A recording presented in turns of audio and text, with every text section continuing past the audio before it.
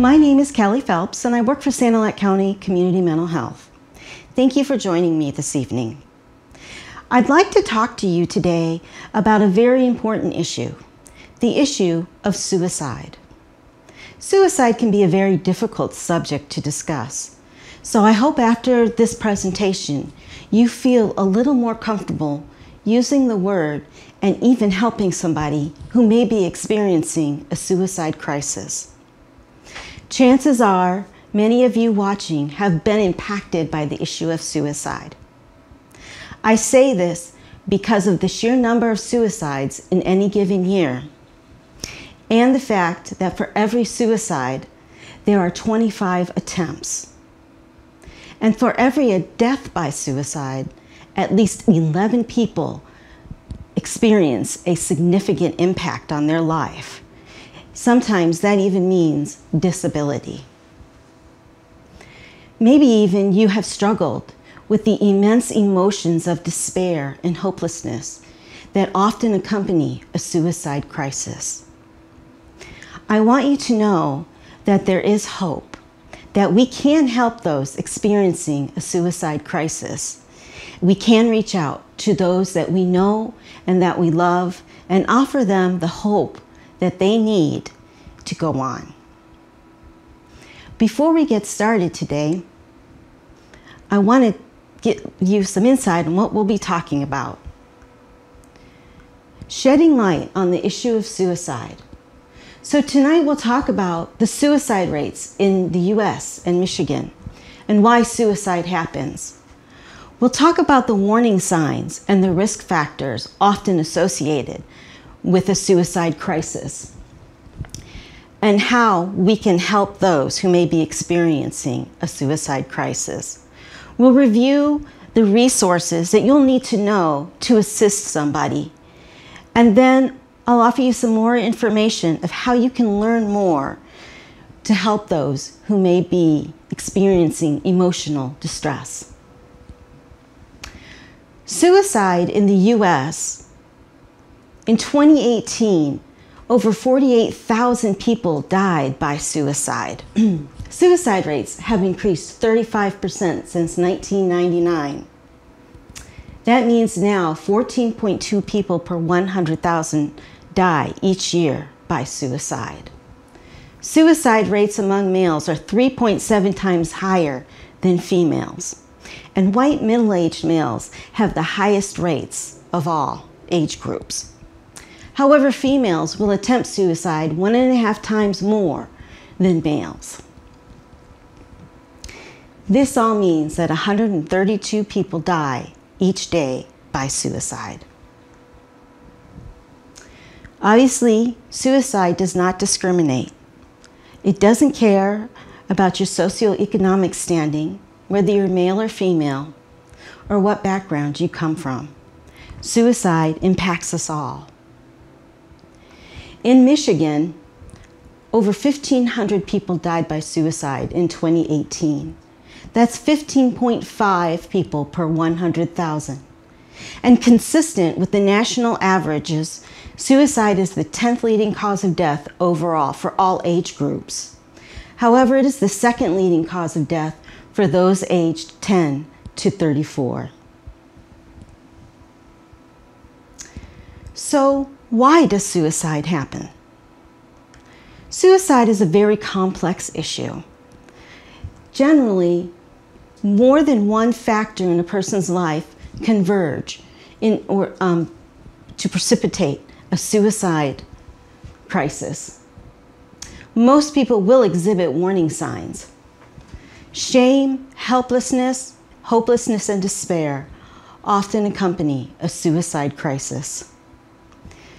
Having a mental health issue is often associated with a suicide crisis, particularly untreated depression.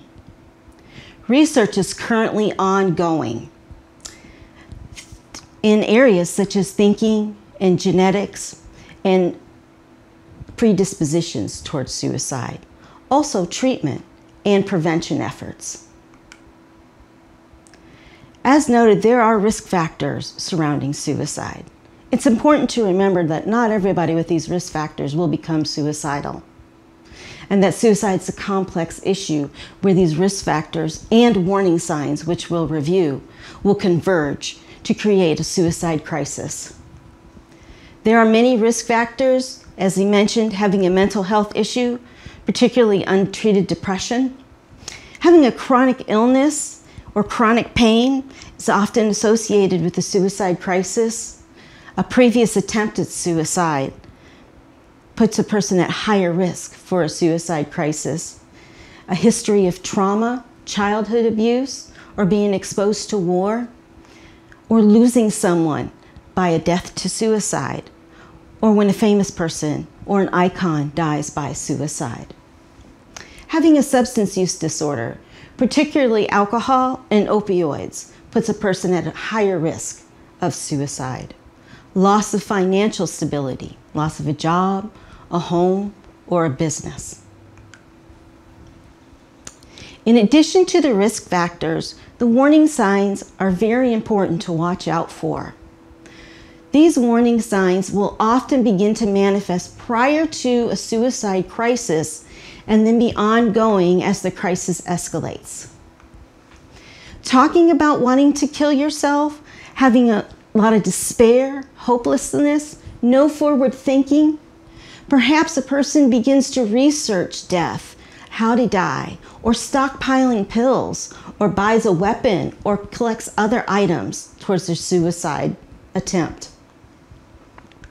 Other warning signs may be experiencing great guilt or shame, talking about feelings of being alone and that there are no solutions to their problems.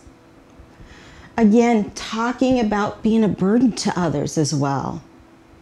Using drugs or alcohol more often and engaging in risky behaviors. As you can see, some warning signs and risk factors would apply to some age groups and not others. I wanted to draw particular attention to the warning sign of withdrawing from friends. If you have an adolescent, it's quite normal for them to withdraw some from family and want to spend more time with friends. However, if they're withdrawing from their friends and their normal activities that they enjoy and being secretive with their family, it could be time to be concerned and have a conversation. There may be signs of rage, talk of revenge, talking about death often, displaying extreme mood swings. This could also mean going from one extreme of anger, agitation, or great sadness to another where they show great calm and a lack of concern. We call this the calm before the storm. Sometimes this means that a decision has been made. Giving away prized possessions, saying goodbyes, and putting affairs in orders are all potential warning signs of a suicide crisis. Again, suicide is a complex issue. It's generally a convergence of many factors before the crisis occurs. So the more warning signs and risk factors, the greater the risk of suicide crisis. If you know somebody who seems to be experiencing one or more of these warning signs or risk factors, it may be time to have a conversation. But before we talk about how to have that conversation with somebody, let's talk about some of the myths that surround the issue of suicide. These misconceptions will often keep people from approaching somebody who seems to be experiencing distress because they're afraid of making the situation worse, or maybe they fear stigma. So, to start with, suicide is not inevitable. If somebody appears to be contemplating suicide, they can be talked to. They can be approached. They will accept, most likely, and welcome your intervention. Talking to somebody about suicide will not put it in their mind. It will not make them start thinking about suicide when they weren't. In fact, it will probably lower their tension level and open them up to the possibility of hope and a different outcome for them. Most of us believe that only experts can prevent suicide, but the fact is, you and I, with the right understanding of the warning signs and the risk factors, and knowing what our local resources are generally the first step in stopping a suicide crisis. You and I can save lives. Other myths surrounding suicide is that most people keep it to themselves, but most people actually do give warning signs. They usually say something. It's for us sometimes to learn what those warning signs are and what those sayings may be. Things like, it won't matter tomorrow. Pretty soon, that won't be a problem anymore. Sometimes these little hints are the things that we pick up on in our loved ones that indicate that there's a crisis situation brewing. People don't give us indicators of suicide because they're seeking attention, but because they need help. It's a cry for help. People in that type of despair really don't want to die. They want their pain to end. They want a lifeline of hope, and you and I can be that lifeline of hope.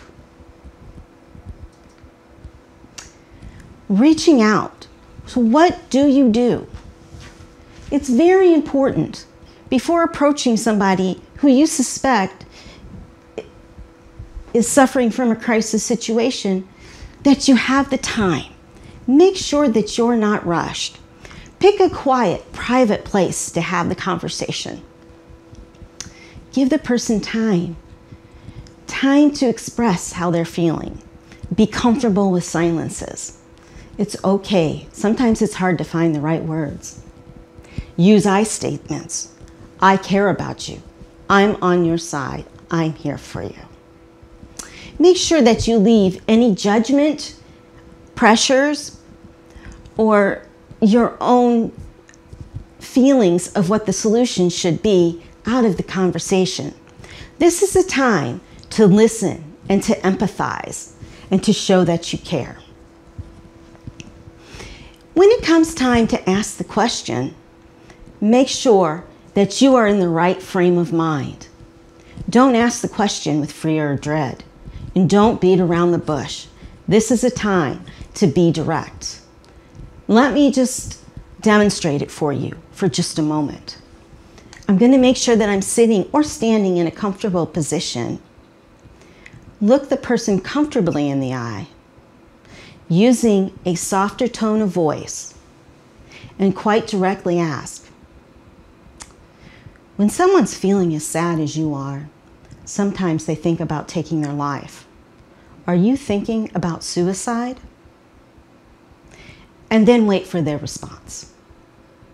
If they respond yes, it's time to reach out for some help.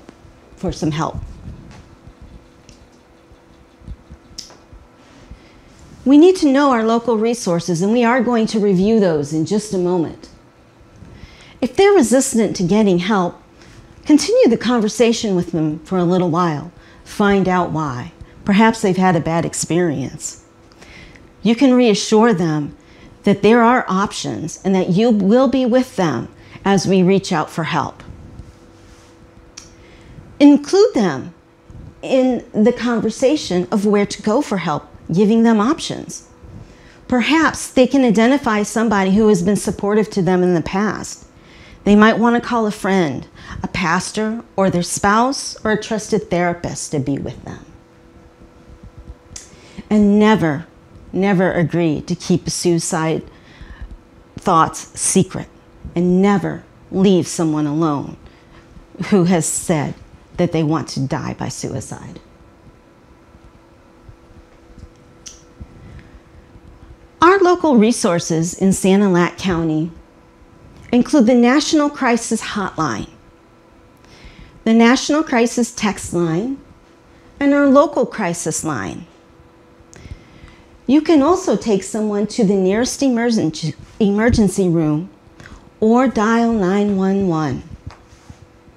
The last option is usually the least favorable, But sometimes we just have to stand firm and say, if you won't reach out for help, this is what we're going to have to do. We can't go without getting help, and I care about you, and I don't want you to die. This can be a tough thing to do. I would encourage you to practice, if you have a chance, before having a conversation with someone. Finally, this presentation wasn't intended to be a complete overview of how to help somebody experiencing an emotional crisis. There are lots of resources available if you would like to learn more. Mental Health First Aid is an 8-hour class where you will learn the signs and symptoms of the major mental health disorders in the United States. Also, we'll teach you how to help somebody in various crisis situations, whether it's the onset of a potential mental health issue, a traumatic event, or someone struggling with a substance use disorder. These classes are free and are offered through Sanilac County Community Mental Health. You can call us at 810-648-0330 for more information. Classes are registering now, but due to COVID, space is limited, so call today. And the last thing I wanted to say before we end is, while you're listening to this, if you feel that you've identified with the warning signs and risk factors and need help, please know that you are not alone. Reach out to one of these crisis lines or a trusted friend or family member today. You don't have to go through this alone. There is hope and there is help. Thank you.